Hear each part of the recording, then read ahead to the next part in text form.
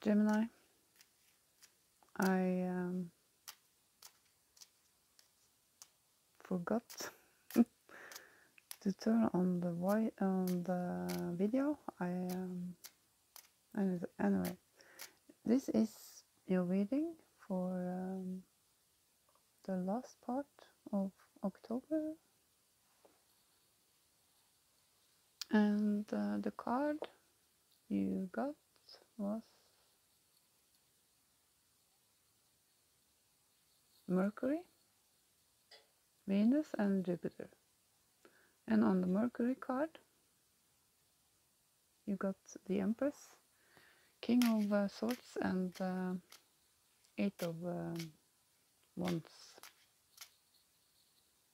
And I want to know what this tree card means, please.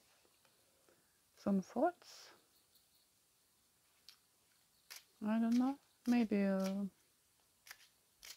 have some conversations with this King of Swords.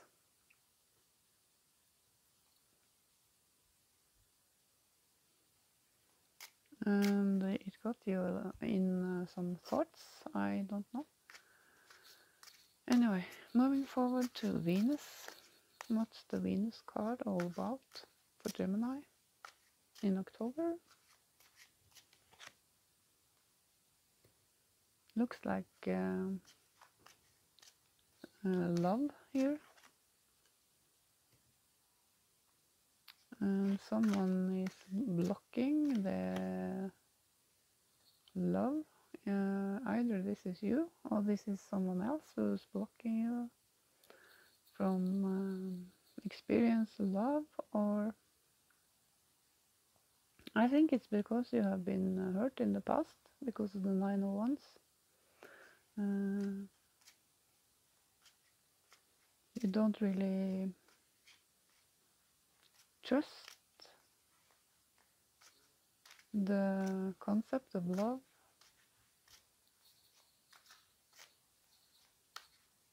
What's the Jupiter card, please? Talks about equal give and take.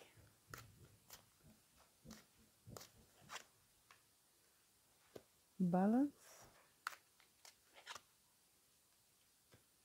9 of Cups.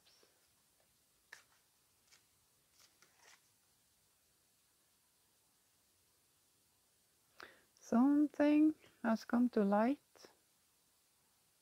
in the regards to maybe love or money. Something has been shed a light on, you know. So, can I get a clarifier on this, please? The Temperance, the 9 of Cups and the Hermit, please. Yeah, there's something old you put behind you, can be in regards to an older man, mature man.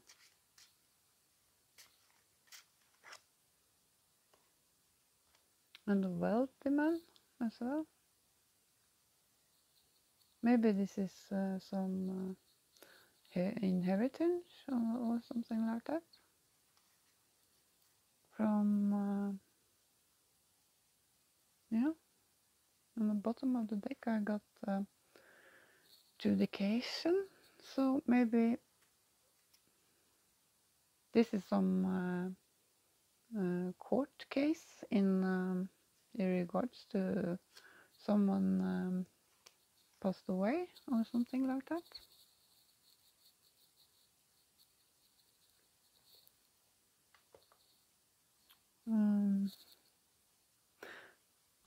I want to take some oracle cards and give you some advice. the advice for Gemini this October, please?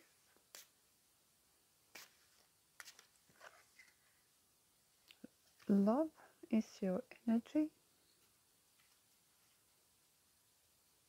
That's great. And one more, please, for Gemini. Worry is a wasted emotion. Yeah. Gemini, that's all I had for you. I hope you have a wonderful October. All the best to you. Bye-bye.